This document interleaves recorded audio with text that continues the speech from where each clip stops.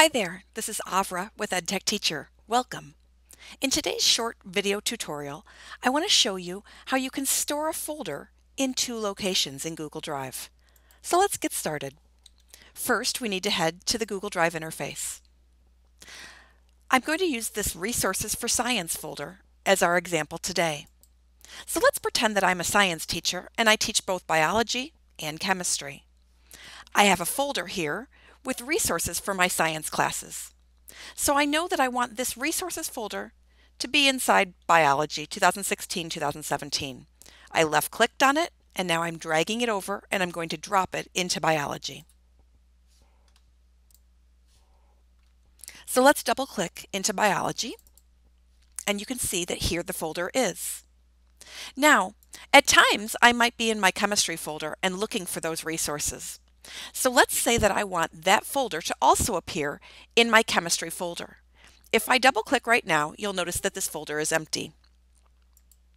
So now let's put a copy of this folder into that chemistry folder. The way that we do that is by clicking on it once, and then with our keyboard, we're going to hit Shift Z. So hold down the Shift and then select or press the Z button. Now, when I come here, I can navigate to the appropriate folder.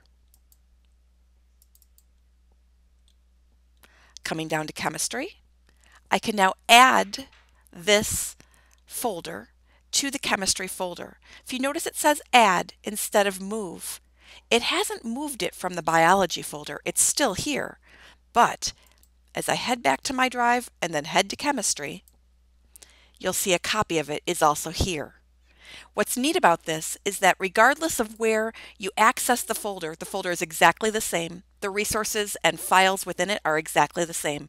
It just resides nicely in two folders. It's one of the newer features of Google Drive and I absolutely love it. If you have any trouble understanding or need some help along the way, never hesitate to email me. Have a great day.